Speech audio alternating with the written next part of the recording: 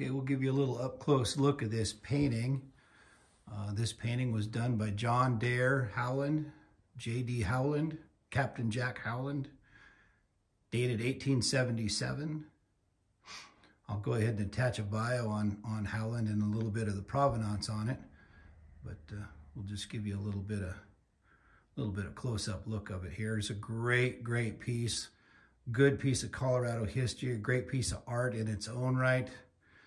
Howland is a listed artist, exhibited all over the world, highly sought after by collectors. Let me move that over.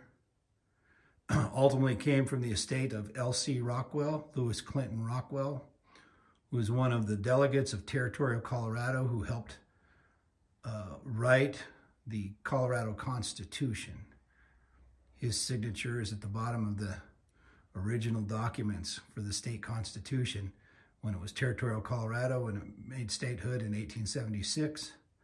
The oil painting done by John Howland, right here, this buffalo hunt scene, has not been seen in 145 years. It was what we believe given to Jerome Chaffee at the time of Colorado statehood in 1876 or 1877. Chaffee was elected the first United States Senator for the state of Colorado. John Howland had painted this painting, a special series of 4 in 1877, from his sketches of his time he spent living with the Sioux in the plains. This painting became property of Jerome Chaffee. We've got evidence of a really strong relationship between John Howland and Jerome Chaffee, as Howland named his first son Chaffee Howland. But anyway, the painting becomes property of Jerome Chaffee in 1877 and is a treasured piece of his collection. At the time of his death in the early 1880s, his estate was handled by good friend and attorney L.C. Rockwell, pictured there to the side. L.C. Rockwell was like I say, an important delegate in territorial Colorado history. He was a prominent attorney known as the go-to guy. He knew more about mining and water law than anybody at the time of his relevance there in the 1870s and 1880s.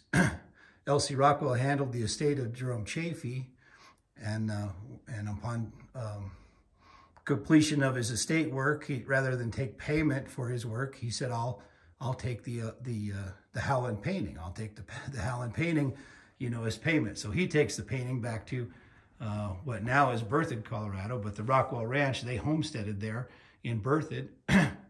And so he took the painting back to Berthoud. He was kicked in the chest by a mule in the late 1890s and died. This painting was part of his estate and kept, as a treasured piece of that estate, for the next 140 years, basically under close guard of the family.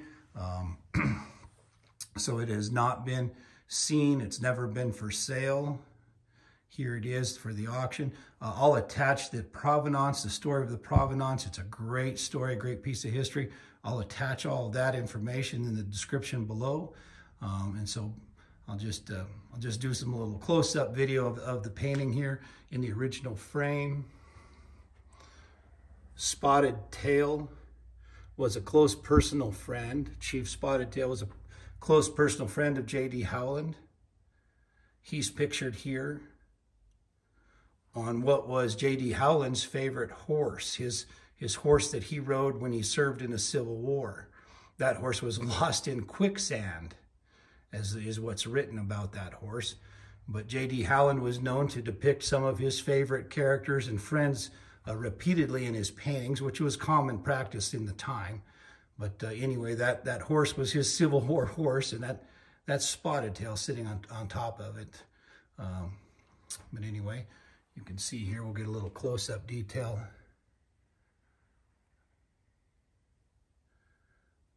This painting has been professionally cleaned. The only time it was off of the Rockwell Ranch was in '97. it was taken to the University of Colorado to be cleaned and properly cared for. So we'll just kind of give you a good overall. Then it was brought back onto the Rockwell property and kept there until it showed up here. Let's see the signature down here below with the date 1877. Got a little rabbit ducking in a hole there. There's your buffalo. He's gored the horse while he's, you know, the battle between man and beast, as they say. Howland had a great insight to how important it was to capture, you know, the Sioux Indians before that time. He knew that wasn't going to last forever, and he knew the buffalo were being hunted out, and he knew that, you know, things were going to change in this country, and so he wanted to capture a time that wasn't going to last forever. So he had great insight, and he did a fabulous job of capturing the spirit of the Sioux in the buffalo hunt. I love the painting. It's got great Colorado history on its own right as an important painting, large painting. It's 4 foot wide by 3 foot tall approximately, large painting, but just on its own right, you know, that J.D. Howland work is highly, highly sought after, exhibited all over the world in museums. There again, we're going to attach the provenance, the little history below, behind the painting below, as well as a bio on Howland himself. Owned by two very, very important pioneers of the state, Lewis Clinton Rockwell and Jerome Chaffee. Jerome Chaffee was known as the founding father of Denver, and you know, a phenomenal piece of Colorado history. Anyway, I'll go ahead and attach that information below. Thanks for taking a look. This painting sells. The auction closes on January 27th. So here's your chance to own a very rare piece of Colorado history.